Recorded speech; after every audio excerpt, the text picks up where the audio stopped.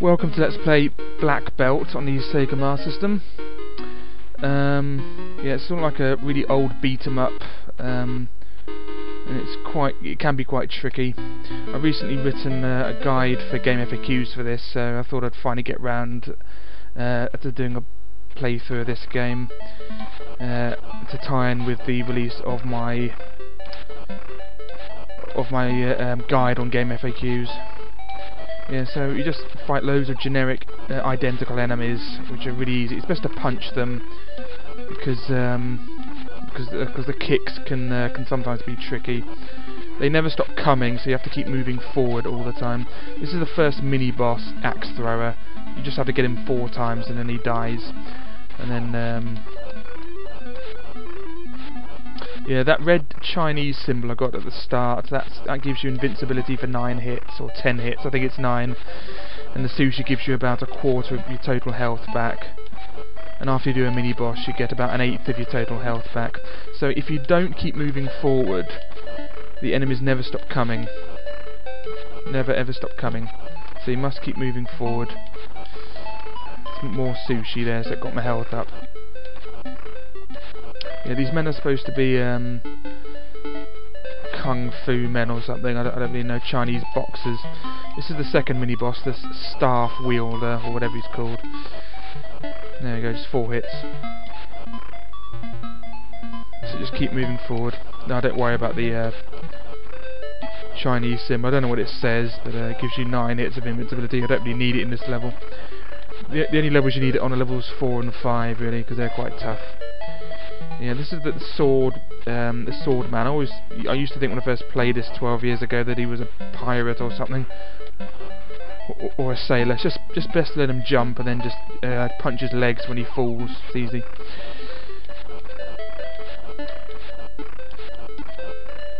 Yeah, you can kick and low punch, but you don't want to do the low punches really in the first stage. Or the low kick, they're pretty useless. It's best just to punch or kick, or you can do a jump kick like that. There we go. But it's best just to stand and punch. Yeah, I think the background graphics are really good in this, but the sprite graphics are pretty bad. Well, not bad, just basic. Yeah, this man, he doesn't move back when you punch him. He's just sort of like a fat man. I don't know what his fighting style is. Just sort of generally tries to beat you up. I don't really know, but he's pretty easy. He doesn't move back. You just punch him repeatedly. Right, first boss. The graphics change. Ryu or Ru, whatever his name is.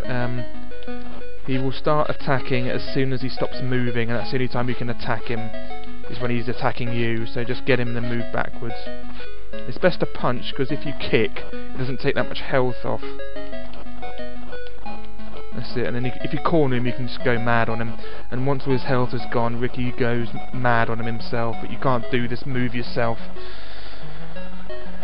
He only does it when you've defeated him. It does it automatically.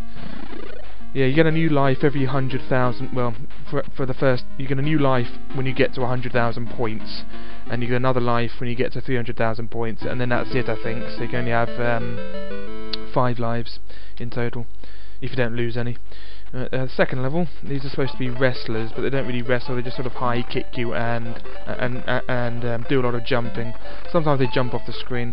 I don't think more than 3 enemies are on the screen at any one time, really, but it's best not to let them crowd you, especially on the later levels. And again, it's best to punch, because the punch is the quickest attack. Yeah, this is actually a tough mini boss. Lion Tamer Whip Man. He's difficult to get, because sometimes the kicks just don't work. Just keep trying. It's best to punch him when he lands, but that's tricky. There we go, got him. So you can kick, but they take slightly longer, so it gives them more time to attack you, like that. So it's best to punch the enemies all the time, I think. Yeah, the background graphics are really good, although a bit repetitive, but that's a plus point for this game. Alright, so yeah, you can punch the knives down, which is a bit unrealistic, but yeah, this mini boss is again quite tough. He's the last mini boss of this level. There are 4 in the first one and 2 in the second level. Yeah, that's it. 1 more hit. Try kicking him. There we go, got him. Get the sushi for health. Yeah, it gets up a quarter of your total health, I think, and after you do a mini-boss, if you still need more health, it gets you a, gives you about an eighth of your total health back, just a little bit. There we go, that's it. Just keep moving forward. This is Hawk, the second boss. If you punch him, it doesn't do much damage, and if you kick him, it does more. But if you keep punching him, Ricky eventually changes his punching style to uppercut, and then the punch gets as powerful as the kick. See, I'm now doing uppercuts, and it's now powerful, but the winning blow is always a kick. And then Ricky does lightning fast kicks on him to kill him. If you notice the graffiti says, go you and fight. I don't know why they added that. I suppose they wanted to make it like an urban slum sort of look, but it doesn't really work. Nice try though. Yeah, level 3. There's only one mini boss in this, and the enemies are easier than the last level. I think they're supposed to be jiu-jitsu men. There we go. Pretty easy. They don't really jump, just might as well get that. Yeah, and be sure to get the Chinese symbols. They're pretty helpful, but they do go past pretty quickly. This one is like he's like the sword man from level 1, but he has hooks instead, and that's it, or whatever they are, sickles or something. I don't really know what. They look like hooks, but he's really easy. There you go, that's it. And then we're on to Gonta, the sumo wrestler. He has a strategy. Just jump over. When if you get too far away from him, he'll charge. So just be sure to, you little git. So just be sure to jump over him. No, just be sure to jump over him like that, and then just when he's jumping, just move away. And then just keep punching him and moving back to avoid his palm attacks. There we go. There we go, done. He lost a bit of health there because he was being a bit tricky with his charging. But he's ultimately easy.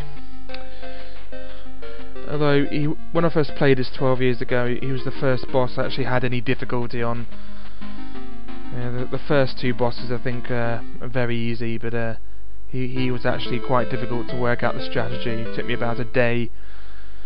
Right, 4th level. It says two enemies. The swordmen, which are actually quite tricky because they have long reach, and the eagles, which are best ignored. You can kill them, but they're just easily avoided. Yeah, you want that, believe me. Right, first boss. This annoying person, one with a chain whip thing. Just jump over him when he does it. If you punch him off screen, he'll charge back.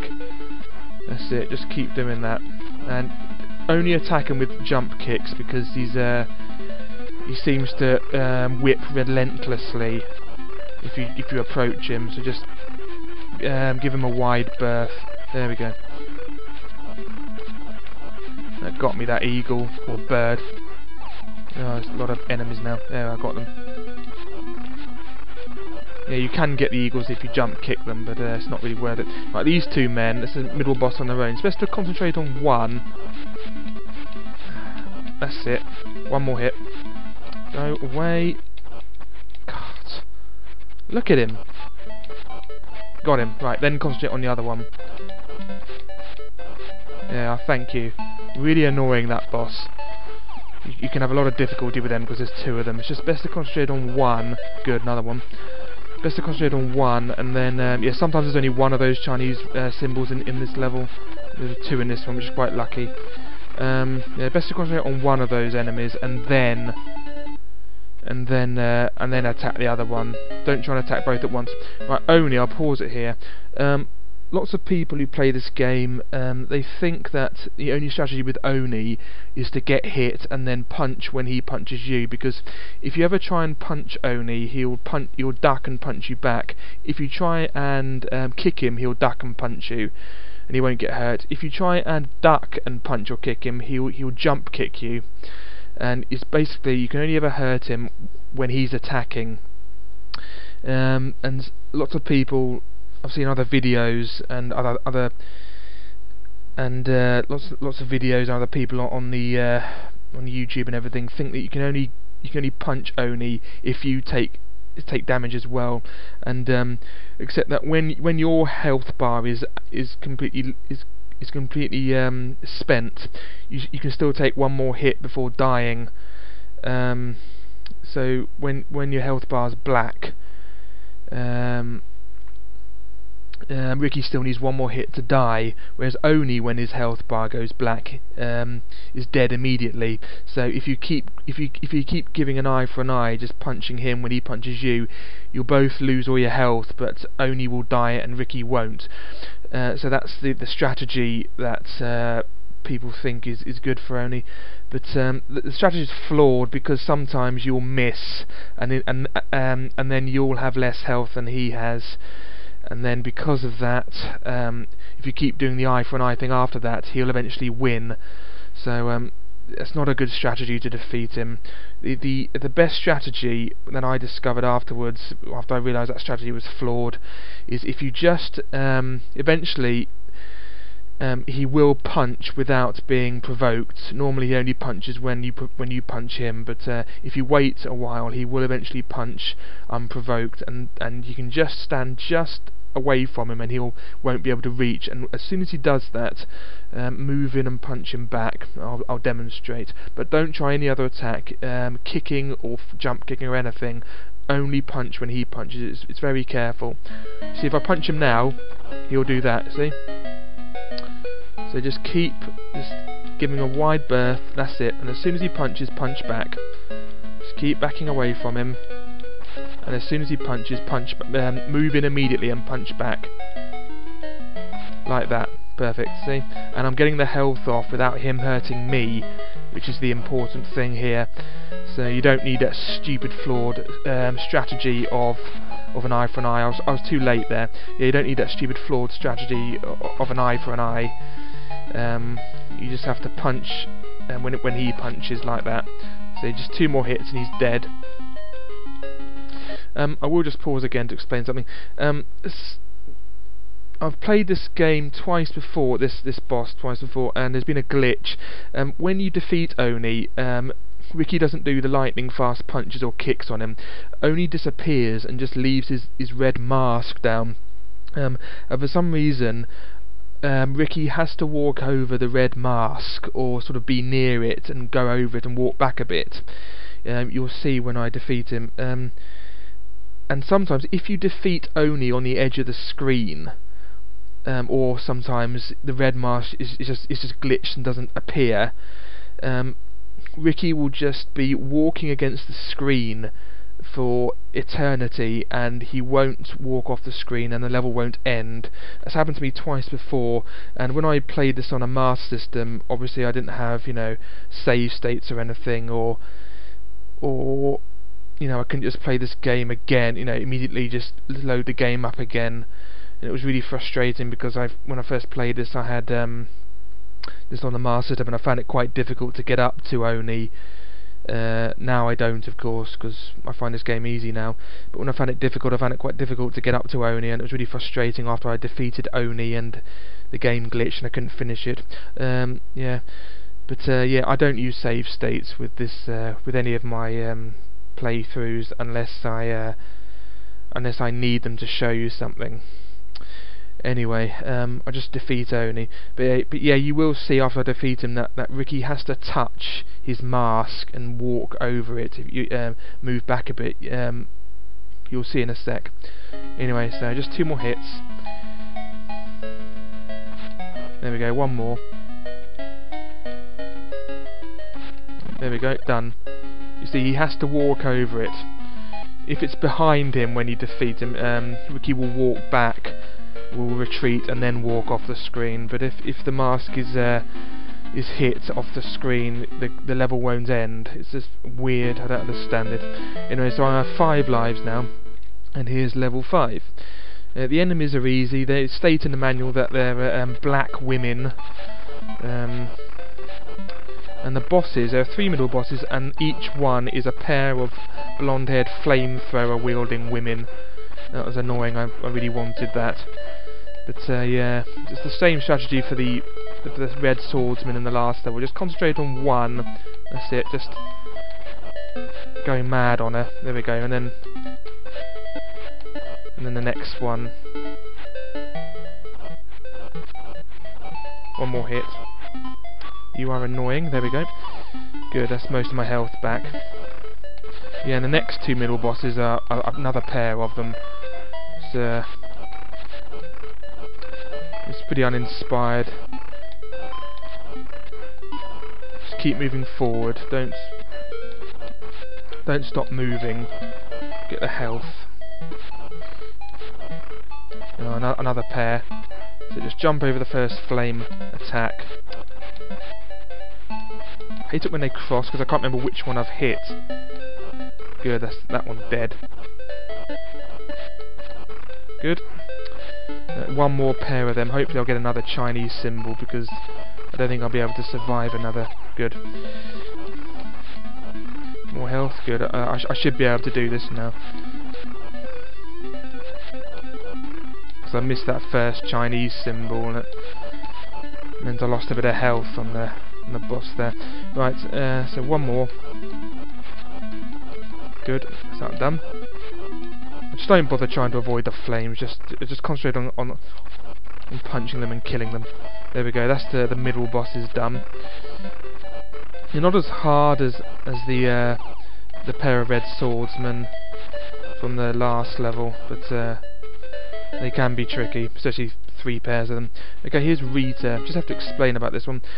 Yes, the graphics are weird. I think that's a picture and 2 busts of the last boss, Wang, because Rita is supposed to be her his bodyguard.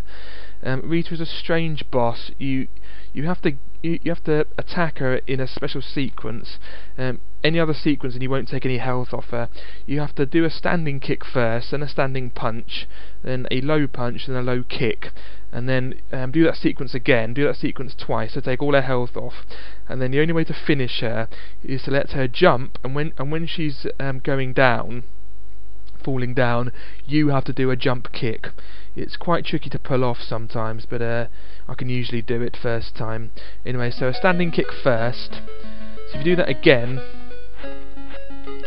she's probably going to do an attack now. She'll attack eventually. There we go. Let her do that, and then go and let's just duck that. That's annoying. That. Just do a punch, then a low punch, then a low kick. That's it, and then it's half a health off. If you do any other attack, go away. If you do any other attack, it won't hurt her. So another low kick. That's it. It's all her health off. Now you have to do a jump kick. Here we go. Yes, got her first time. Yeah, so if you do any other attack than in that sequence, you won't take any health off it. If you do 2 standing kicks in a row, I tried to demonstrate there, but I was losing too much health. If you do any other attack, it won't take any health off her. You have to do it in that order, and you won't defeat her unless you do a jump kick. Right, there are I want to make a save state here because there are 2 different strategies for this. There's the glitched cheating strategy, which is utterly ridiculous but is very effective, and there's the proper way to defeat him, which is the manly way of doing it. So I'm just going to pause the video and create a save state, and then I'll show you both. Ways. So here we go. Okay, so I've made a save state, and now I'm going to show you the glitch strategy first, the cheat strategy, which pretty much gets all his health off. You have to defeat Wang. The only way to finish him when he's on his last little bit of health is to do a standing punch. So you have to sort of get past his guard. You'll probably take health, but any other attack will take a little bit of health off. Every attack type gets the same amount of health off, but it's not as much as on the last bosses. It's only half of that, so a little amount. And and if you don't manage to get all his health off after doing this glitch, you'll have to get his health off in other ways, which can be tricky. So if you want to do this glitch, it's best to get as many punches in as possible. So here we go. So you duck in the corner as far back as possible, and then wait for him to jump, and then as soon as he's behind you, keep punching his legs. And if you notice, you can't take any more health off, so you have to finish him with a standing punch like that. And that's that. But I want to show you the proper way of defeating him, so I'm going to stop the video there and load my save state just after the music finishes.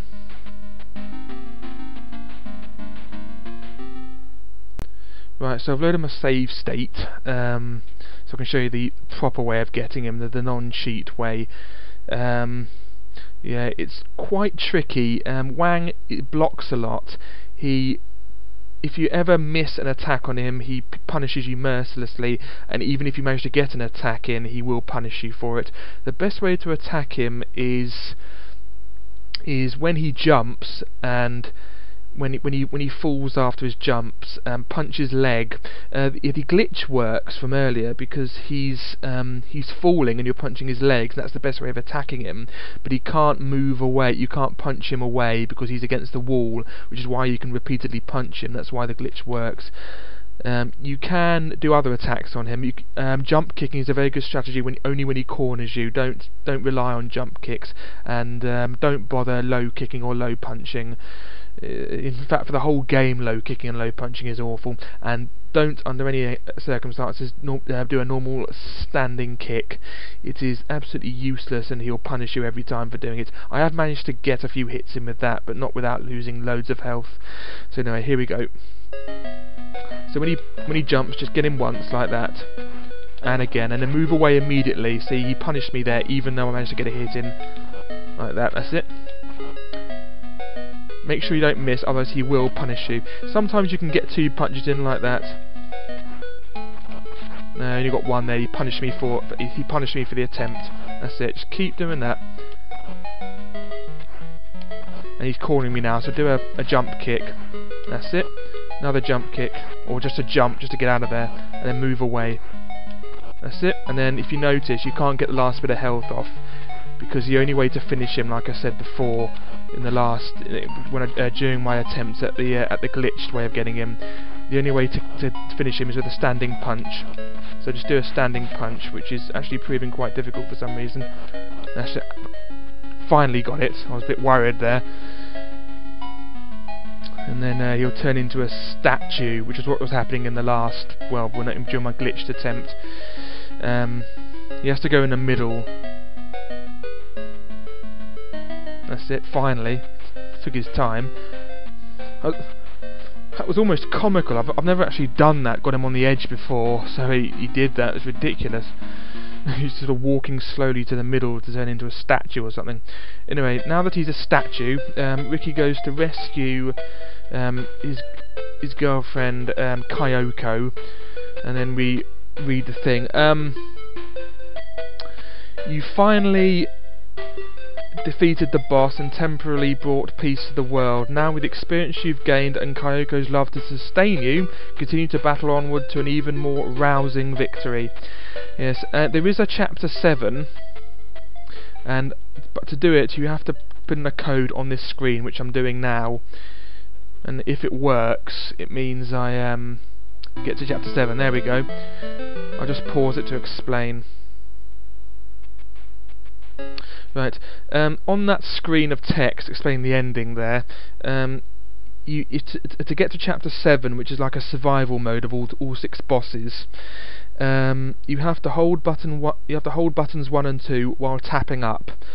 Keep doing this continuously until the screen goes, and then you'll get to the chapter 7 sort of intro screen. If you don't do that cheat, or if you did it incorrectly, you'll get to the game over screen, which is a red screen. You'll see it after I do this survival mode. A red screen with a Chinese symbol in the bottom right corner, or a Japanese symbol, whatever it is. I don't really know the difference. Right, so yeah, this is a survival mode. We do all 6 bosses one after the other, and we only get the score after we do all 6 bosses.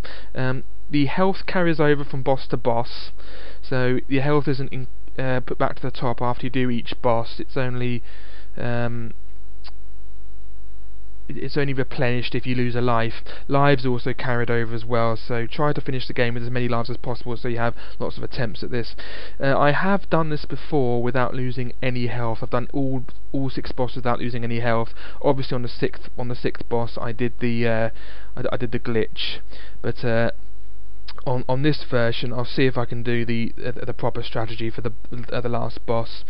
The only bosses that make me lose a lot of health really are actually the first 2 bosses.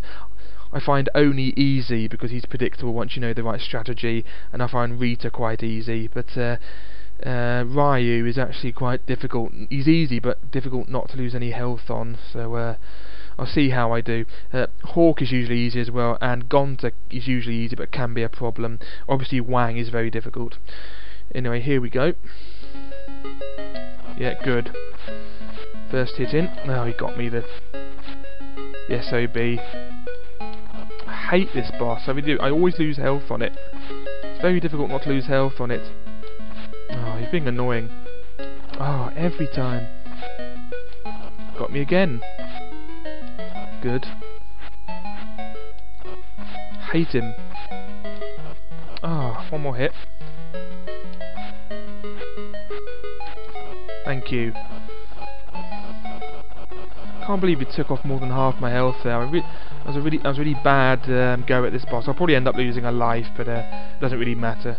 It's very difficult not to lose a life on this, to be honest. Hawk. Good, he did his thing. I'll kick him this time because it's actually the better strategy, really. Because punching it doesn't take much health off the first time. There we go. Oh, one more hit. There we go. Lost one more bit of health there. I'll see how I do on Gonta. I probably will end up losing a life at some point, either on Gonta or Rita. I'd be surprised if I make it to Wang without losing a life. Here we go. Oh, he got me. There, he got me. Yeah, mistimed the jumps there, never mind. Right. Good. That's it. Really punish him for that. Good.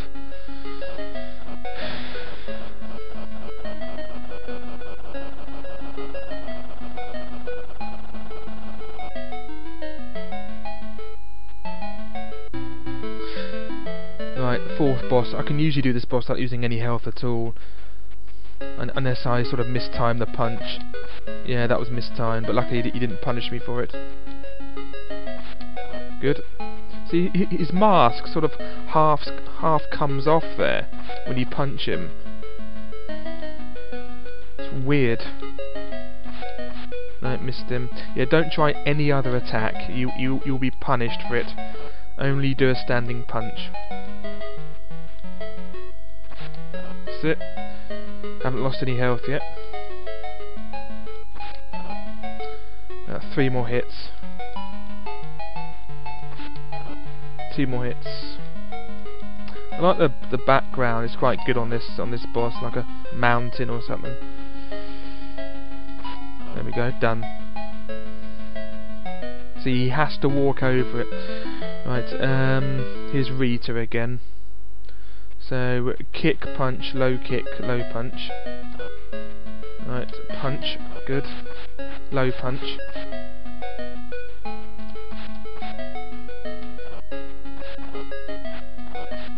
Whoops. Whoopsie daisy. It's very difficult to kick because it's best just to do a jumping kick really, because that also works instead of the standing kick. Because the kick is actually sort of short range, surprisingly. Right, low punch. This is also quite tricky to pull off, the low punch. Oh. Probably going to lose another life on this. Yep. Yeah, she's being really annoying.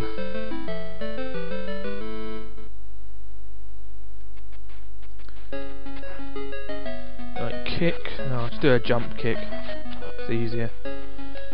Good. Good. Alright, no health on that one.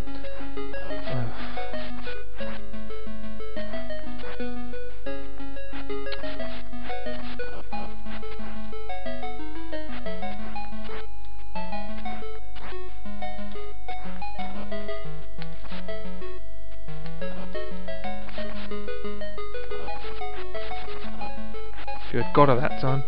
There we go. Now just wait for the inevitable. No. Good.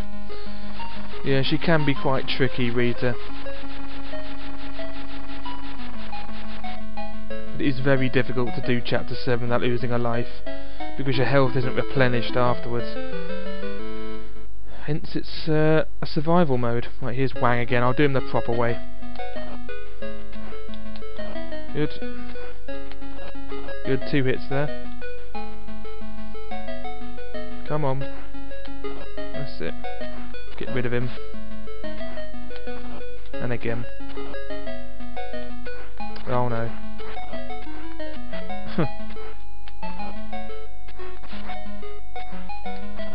If he does the long jump you can usually get 2 hits in. I'm nearly dead actually. Good, one more hit. I just have to get the standing punch in now. Oh. Yeah, I had to get the standing punch in, but I had no health left. Because you have to finish him with a standing punch.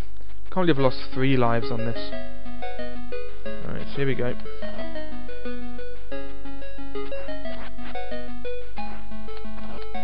Good. Yeah, if he corners you, just do a jump kick or jump to get out of there.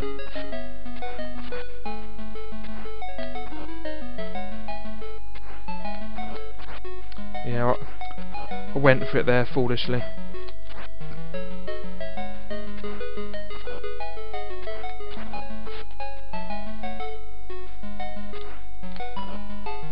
Trying to get underneath him as well, so he doesn't corner you. One more hit, then I have to do the standing punch. There we go. Got it.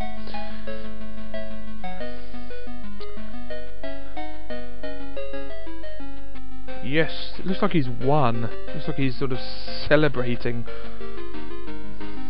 Yes, I've lost at last. Yeah, Wang is supposed to be Ricky's equal, apparently, in training. Yeah, that's the game over screen you get if you don't put the level 7 code in. And that's it. That's the end of the game. So level 7 is just an extra, really. You complete the game after level 6. But I just showed you the extra chapter just for completion. So I don't really mind losing 3 lives on it, but it is tough. I have done it before without losing any health, believe it or not. Can't believe I actually managed to get really good at this game. I think when I did it, I definitely did the cheat strategy on Wang. Anyway, that's the end of Black Belt. Thanks for watching, and I'll probably do another video soon. This is the first one I've done in about 3 or 4 weeks, I think. So anyway, yeah, thanks for watching, bye bye.